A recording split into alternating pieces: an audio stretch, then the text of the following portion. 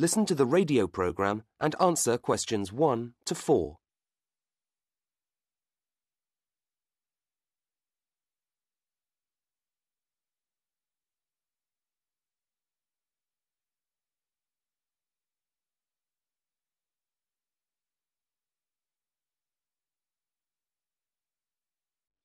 And now, after that old favourite from the Corrs entitled I Never Loved You Anyway, we have Dr. Claire Greenhill to talk to us today about stress in the workplace. Is it getting worse, Dr. Greenhill? I'm not sure whether it's getting worse or just that more people are talking about it. Certainly lots more people are complaining about it. I've just completed a study of 5,000 workers from 20 different countries, and I've taken a multicultural approach to the subject. And what have you found? That broadly speaking, the causes of stress are similar the world over. For example, Ramon from Mexico City says that society measures people by individual success. But he says increasingly work is organized in teams. This means there's a conflict between personal goals and the need to cooperate with one's colleagues. He finds this an acute source of stress, actually. Then there's Kikuko from Osaka, Japan, who says she's under a lot of stress because the company she's worked for 30 years is in difficulties. She says it's because her bosses made a number of bad decisions, but really what worries her most is that she might lose her job. You know, she's in her 50s, and at that age it's not easy to find another one. She says that she also feels overworked, and that's getting her stressed out too.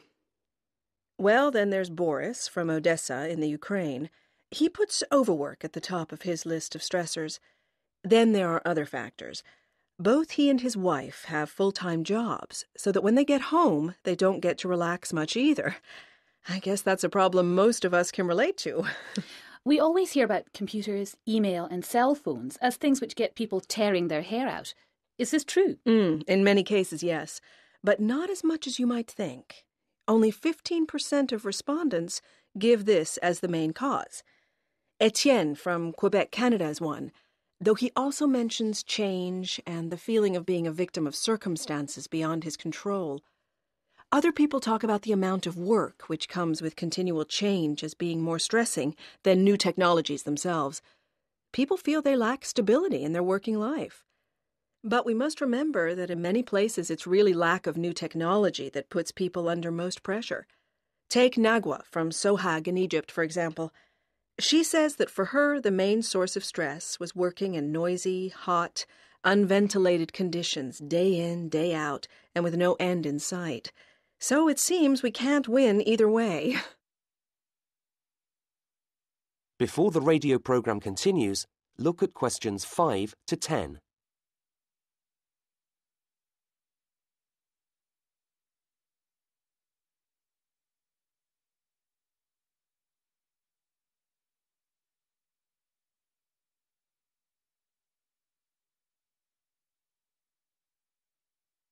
Now listen to the next part of the program and answer questions 5 to 10. So what can we as individuals do to make things easier for ourselves? Well, I've talked to a number of specialists about this, doctors and psychologists, and here are a few suggestions for reducing stress without you having to change your job. First, vary your diet. Fish, pasta, vegetables, fruit, and so on. Try not to live off sandwiches and fast food. A balanced diet, in other words. Also, we tend to drink too much coffee. Caffeine, the drug in coffee, gets us more nervous. So if you want to feel less stressed, drink less coffee. It's tough at first, but you'll notice the difference within just a few days. Finally, take regular exercise. It's a great way of relaxing, and of course it makes you more healthy too. For particular causes of stress, there are various things you can do. If your problem is that you think you've got too much work on your plate, what you probably need to do is manage time better. You have to learn to deal with the things which are really vital. Don't waste time on trivialities. There are courses to help you with this. If you are worried about unemployment, make plans so that if it happens, you are ready for it. Do things like set money aside and update your CV so it's attractive to new employers. As for new technologies, do training courses so that you feel at home with them and so that you don't feel frightened of them. So in the end, The best way to deal with stress is for you to take control of your life and not allow yourself to be a victim of circumstances. Thank you, Dr. Claire Greenhill, on fighting stress. And just when you thought you could relax, here's Dolly Parton working 9 to 5.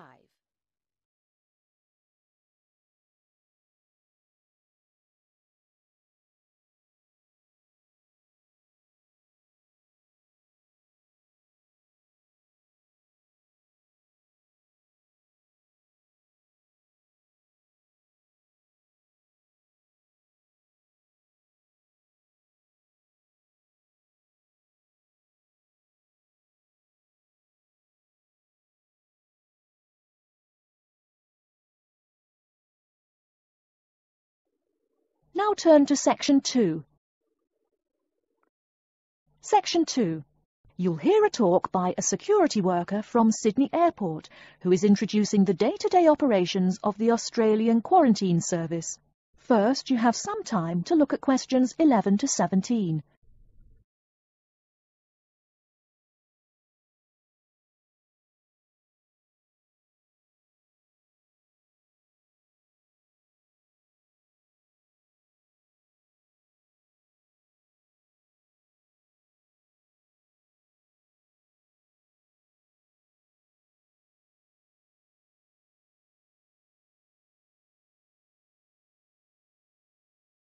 Now, listen carefully and answer questions 11 to 17.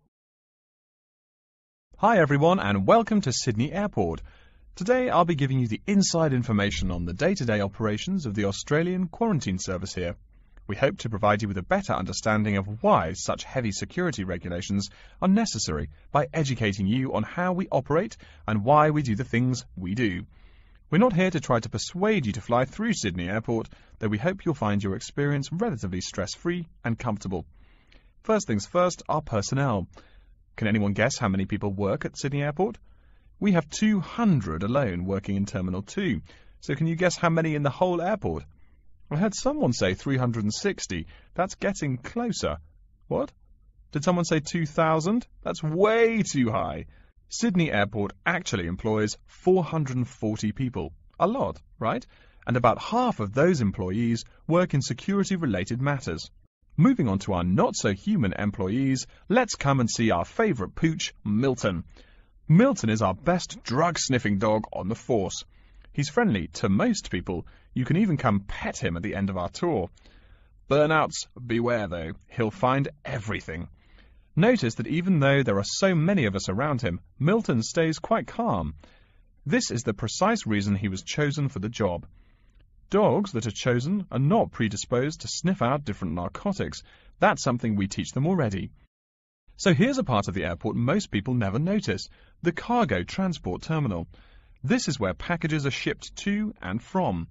Normally, we ship around 4,400 packages per month. In this airport alone, over 52,000 packages were shipped in and out over the past year.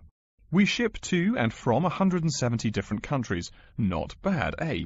Probably it will go up to over 72,000 packages this year.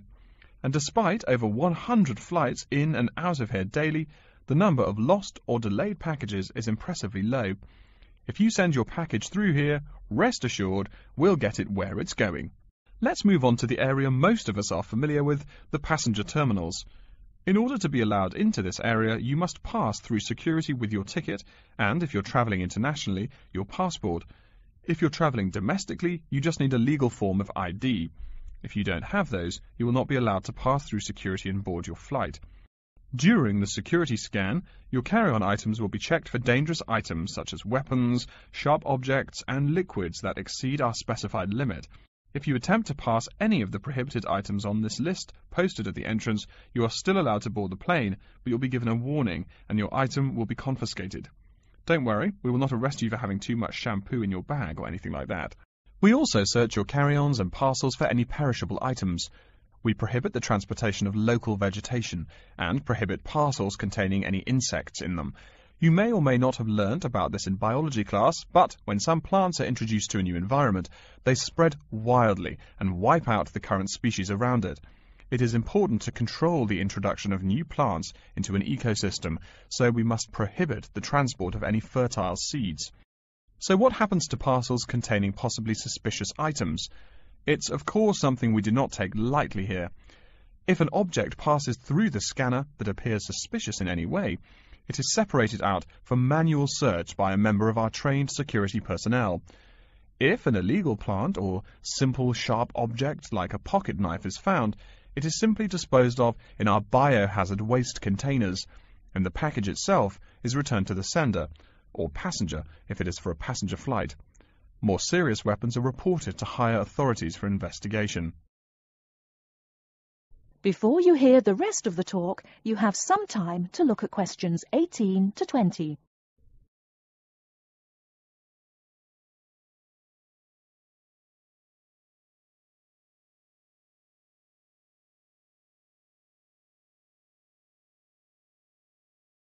Now listen and answer questions 18 to 20. As far as parcel security, the material of the parcel is important. For shipped goods, the most common material used and the most widely accepted is paper. Make sure it is packed sturdy enough with no rips or tears. We've definitely had packages rip open before due to haphazard packing. A more common problem, though, is the package labels. When an item does not make it to the right place, this is the most common reason. The label may not be in the right place or marked clearly enough. If you're receiving any items from abroad that must be declared, please remember our guidelines in order to ensure the timely delivery of your item. Make sure it is packed correctly, and we ask that you notify customs between 2 and 10 days within the item's scheduled arrival date. OK, before we move on, are there any questions? That is the end of section 2. You now have half a minute to check your answers.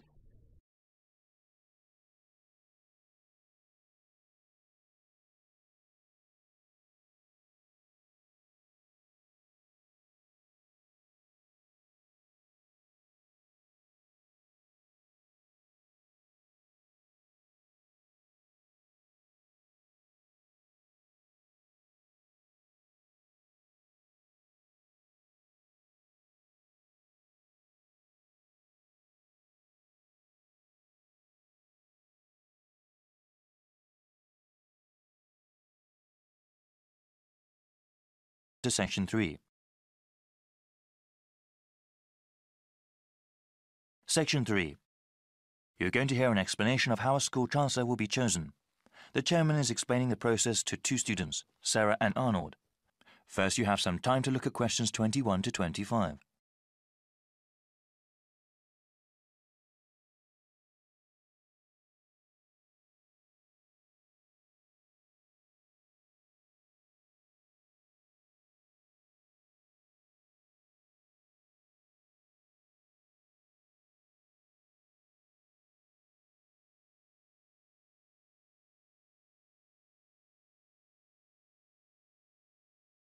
Now listen carefully and answer questions 21 to 25. Good evening, everyone. I hope you've both taken a look at the documents given to you. As student members of the University Chancellor Selection Committee, you will help to select a new Chancellor for our university. This person will be responsible for the operations, academics, and budget of the university. Today, I want us to talk about getting feedback from other students and about the selection process. Okay, so what exactly will our roles be? You both are full members of the committee representing the interests of the student body. When we go over the applicants for Chancellor, your votes will count the same as other committee members. The same as other faculty and administrators? Okay. Indeed. It is important to have student input in the selection process. That will be part of your duties as committee members, to talk to the student body and get a feeling for what they want in a new Chancellor. You will report back to me, the committee chairman, and then talk to the rest of the committee. I suggest that you contact the student newspaper and ask them to do some sort of survey. You both can also talk to the heads of various student organisations and gauge their opinions. All right. What sort of questions should we ask? Well, if you know of any issues important to the student body as a whole, you can ask them about that. I know that there was a recent increase in student fees. Since the Chancellor is in charge of the budget process, he or she will certainly be involved with that. But that is one topic that everyone can be asked about. A question about financial issues? Okay. You also mentioned going to different student groups. I was wondering, would that be appropriate? If the Chancellor is the head of the whole university, is it that important to ask the opinions of a smaller individual organisation? Definitely. They may be smaller organisations, but they often represent a wide number of students. It would be in the best interests of the school to have a chancellor that understands the needs of not just the community as a whole, but of the different parts that make up that whole. I see. I guess it would be best to contact the leadership group of each club and group. Yes, actually, that would probably be the most efficient way to get their opinion. Before you hear the rest of the explanation, you have some time to look at questions 26 to 30.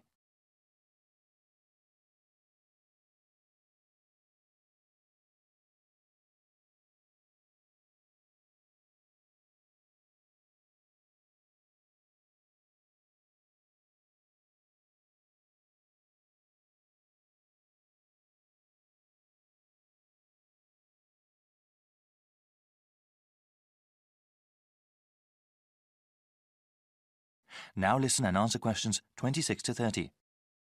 After you get a feel for what the student body thinks, I would like you to create a report for me. As chairman, I am responsible for making sure the different views of the students, faculty and the administration are heard. So what happens after we submit our report to the rest of the committee? We'll start with the rest of the selection procedures. We have an open process, meaning anyone who wants to can apply to be Chancellor. That way, we will have the widest available pool to choose from. Of course, the first step will be to narrow down the field of applicants.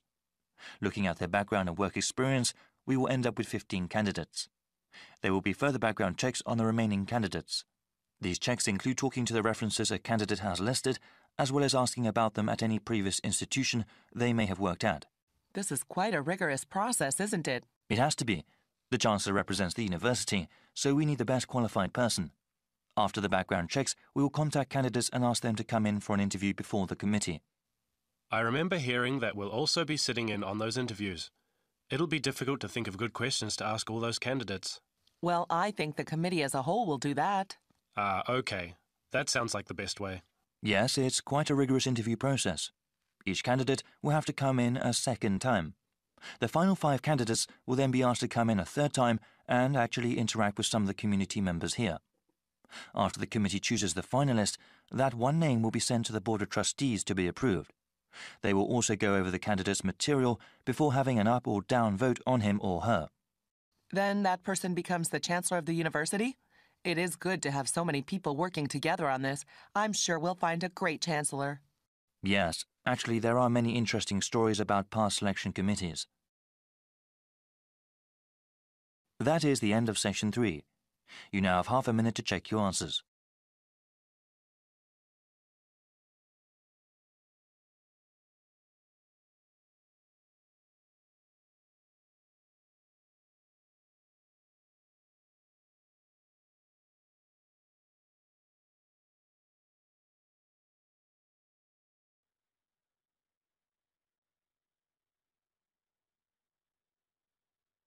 Now turn to Section 4.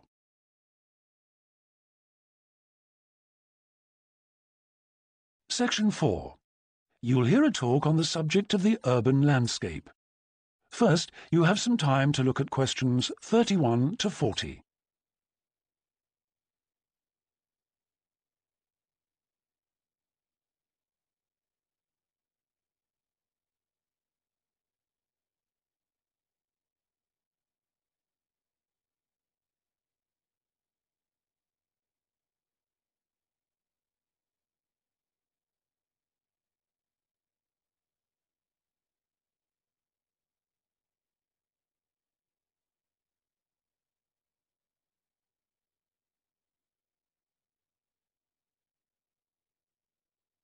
Now listen carefully and answer questions 31 to 40. Good day, ladies and gentlemen. I have been asked today to talk to you about the urban landscape. There are 2 major areas that I will focus on in my talk: how vegetation can have a significant effect on urban climate, and how we can better plan our cities using trees to provide a more comfortable environment for us to live in. Trees can have a significant impact on our cities. They can make a city as a whole a bit less windy, or a bit more windy if that's what you want. They can make it a bit cooler if it's a hot summer day in an Australian city, or they can make it a bit more humid if it's a dry inland city. On the local scale, that is in particular areas within the city, Trees can make the local area more shady, cooler, more humid and much less windy. In fact, trees, and planting of various kinds, can be used to make city streets actually less dangerous in particular areas. How do trees do all that, you ask? Well, the main difference between a tree and a building is a tree has got an internal mechanism to keep the temperature regulated. It evaporates water through its leaves, and that means that the temperature of the leaves is never very far from our own body temperature. The temperature of a building surface on a hot sunny day can easily be 20 degrees more than our temperature. Trees, on the other hand, remain cooler than buildings because they sweat. This means that they can humidify the air and cool it, a property which can be exploited to improve the local climate.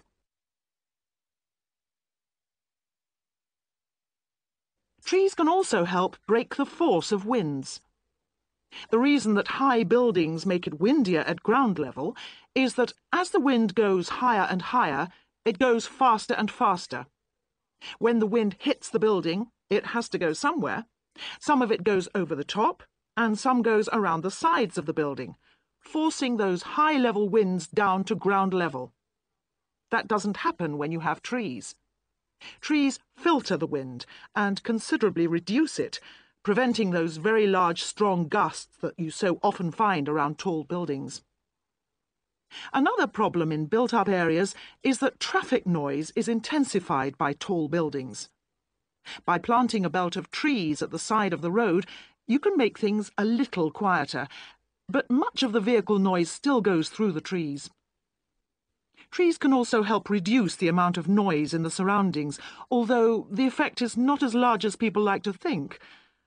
Low-frequency noise in particular just goes through the trees as though they aren't there.